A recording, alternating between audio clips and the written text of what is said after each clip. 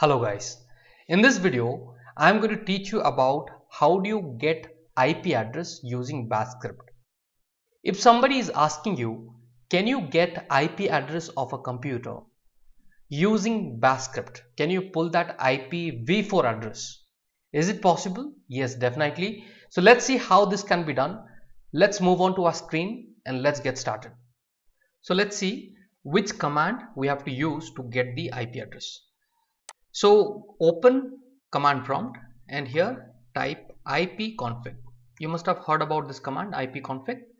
Hit on enter. Now what this does, this pulls out the IP address of my computer, and here we'll be looking for the IPv4 address. We'll be looking for IPv4 address here. Alright, so how do I get the IPv4 address within the bash script? Let's see that. Alright, so the command will be what? ipconfig. ipconfig.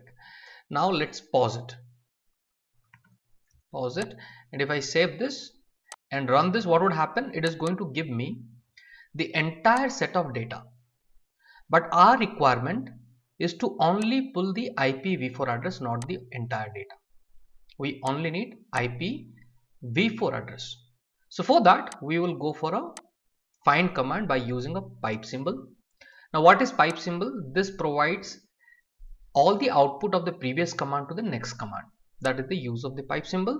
So I'm using find, and here ensure whatever you like to find should be quoted inside the double quote. Now let's see what we need. So the best way is to always copy that specific word so that we avoid any kind of spelling mistakes. Paste it here. I got the IPv4 address written properly. Now save it.